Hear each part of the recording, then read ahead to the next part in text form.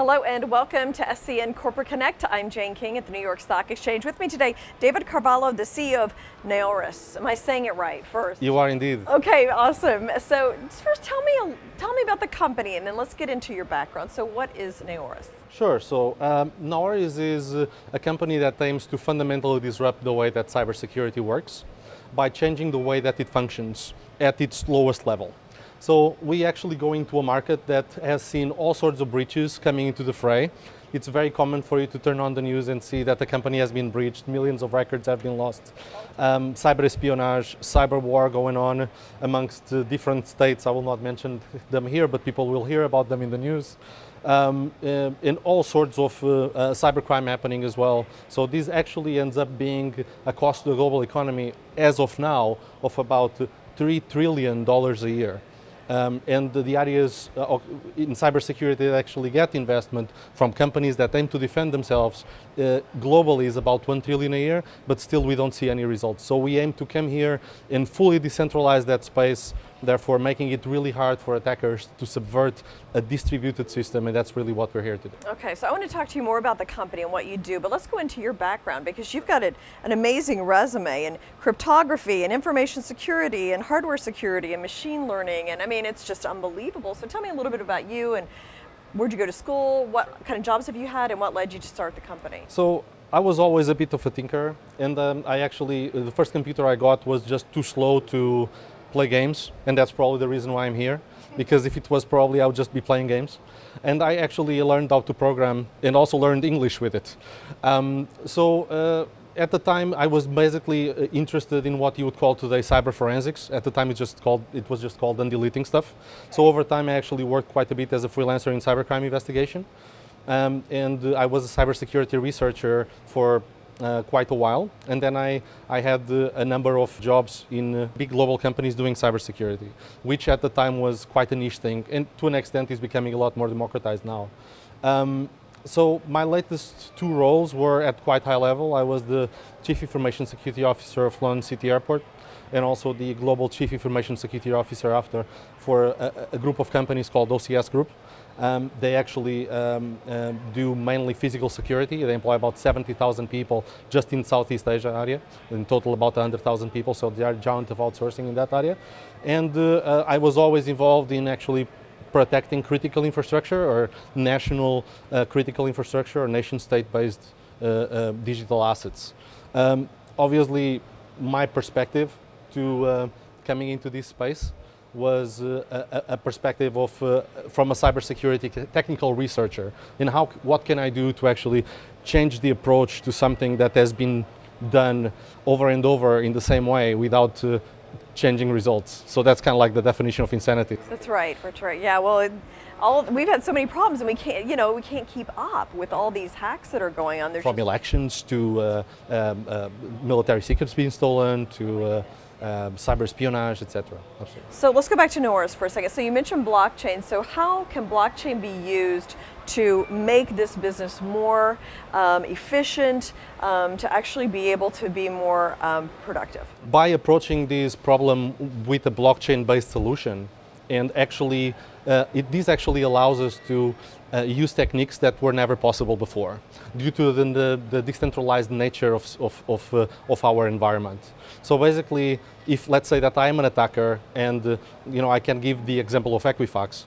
One single system that was subverted led to the attacker actually moving around across the company and actually owning the business after a while and exfiltrating whatever information he wanted. So hundreds of millions of records, credit cards, other sorts of financial information that will have a lot of impact on people's lives. This is just one example. There's thousands and thousands.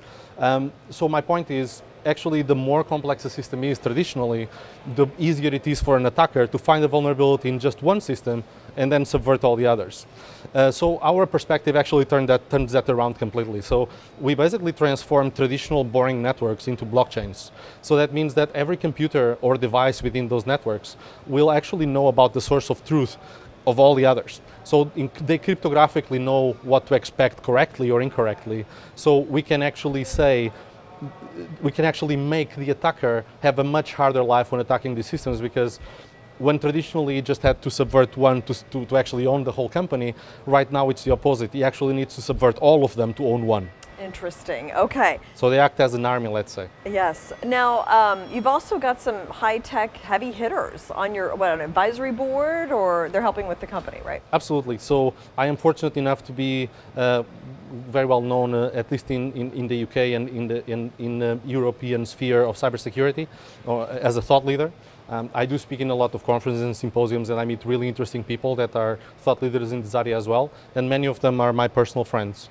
And after actually giving them either a demo of our product or explaining them what we are doing, they have become interested in being our advisors. Many of them are published authors, CEO of cybersecurity companies or compliance companies, and or they're actually at C-level in some companies, big companies. Also, an ex-chief of intelligence of NATO. That actually saw the power in what we are trying to do, or actually we have achieved already, backed by a blockchain system that allows us to do things that were not possible before. Looking into the future, as cybersecurity every year basically doubles or triples the amount of assets that are lost and the number of attacks that exist in systems. So our solution actually brings quite a different approach to that very hard to deal problem. Oh my goodness, and I can only imagine that it's going to grow exponentially as we become even more technological in the future generation. So tell me about your token. You're also selling a token. So as you mentioned, so as the IoT grows, it also makes sense to have actually a background that is blockchain based, that actually manages all these verifications and transactions within our ecosystem. So the ecosystem is a blockchain-based ecosystem, and our token offering is initially of an ERC20 based token. So this is what we'll be selling on our pre-sale and a token generation event. But after, we'll be releasing also to the initial investors or to the initial, how can I say, adopters of this token, another token that will actually be used in the backbone of the cybersecurity engagement. Why?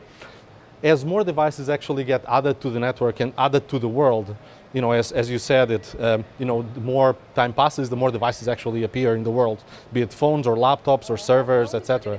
It becomes very complex. So blockchain fortunately thrives in complexity, which is the opposite of what happens in traditional environments. So with that environment, we allow people to actually mine that cryptocurrency, and instead of just mining coins for mining coins, they actually mine cybersecurity, and they're paid with something of value for it. So this allows us to have two tokens, one that actually identifies and is a utility towards our customers, and another one that allows the masses or the what we call the security node holders to actually mine cryptocurrency, even without having big hardware, because we'll be using a different approach to mining than, for example, Bitcoin uses. So you can actually mine. You don't have all the energy kind of use that you need. That's a whole nother story. So David, what customers are you aiming for? Oh, that's a very good question. Thanks for asking. So actually the area of that we are aiming actually are, they are hard to protect environments. These are the areas that we are aiming at. So I'm talking about critical infrastructure clients, national critical infrastructure clients, things like airports, hospitals, nuclear power stations, so on. Critical infrastructure, things like water treatment plants, dams, things like this that have lots of SCADA devices and PLC systems, small logical chips that are very hard to protect. And also industrial clients, and of course nation states and militaries. So nation state agencies, governance structures, and militaries, they tend to be high value targets that tend to have the hardest to defend attacks thrown out at them, mainly through cyber war and cyber espionage. And these are the areas that we believe that we will shine on with our blockchain based environments. So thank you so much, David Carvalho, for joining us today, CEO of NAORIS. Best of luck to you, and a huge global problem. So best of luck as you try to solve that. So thank you very much. And thank you as well for joining us on SCN Corporate Connect. I'm Jane King at the New York Stock Exchange. Have a great day.